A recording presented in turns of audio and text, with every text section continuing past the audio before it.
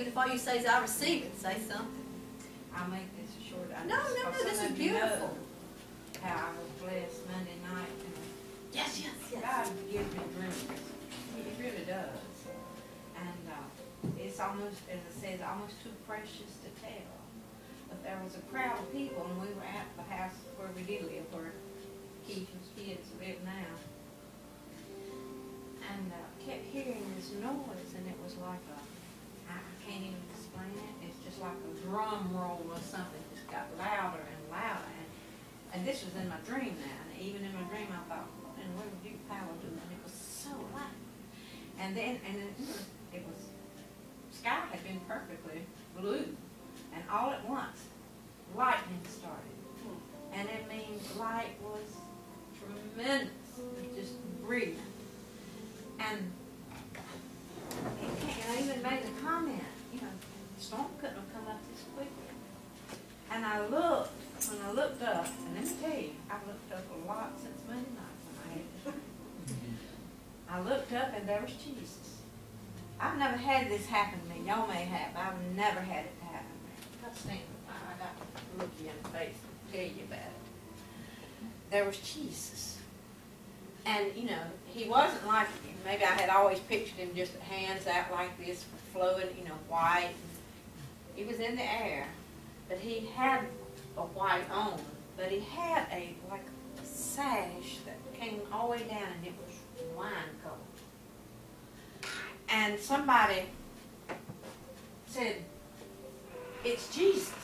And I had already tried to get out and I couldn't get at Jesus. I was trying, have you ever done that in a dream? You try to get it out and you cannot. And I was astonished that was Jesus.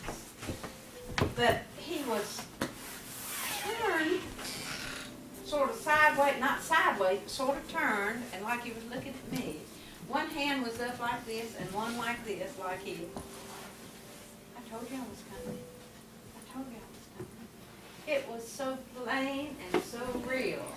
But that's all I have thought about. I have never had that vision of Jesus and seeing him like that in the air. But I saw it. He knew I needed something. He knew I needed that. Yes. And it was tremendous. I just wish I could draw a picture of what I saw, because I saw Jesus. Yes, you did. No doubt in my mind that I did not see Jesus. Yes, you did. And as Megan brought up in the book of Revelation, it talks about Jesus with his vesture, that's his clothing, dipped in blood. Now, I don't know if that's what she saw with that wine-colored sash. I don't know, but she saw Jesus. I believe that. Don't be finite-minded that you can't see him. And I mean, literally, in this room.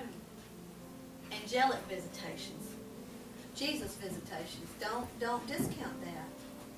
We're going to have things like this happen.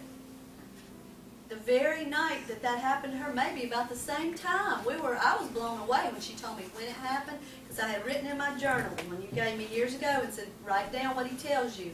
He said to me, I will appear to you.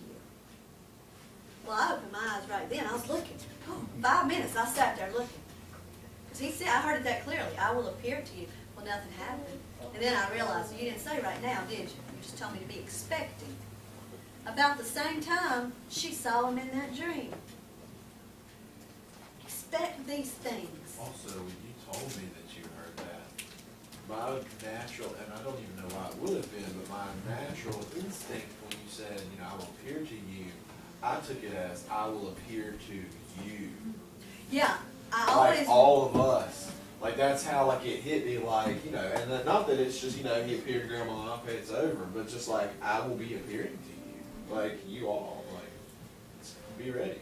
That's what hit me. That is my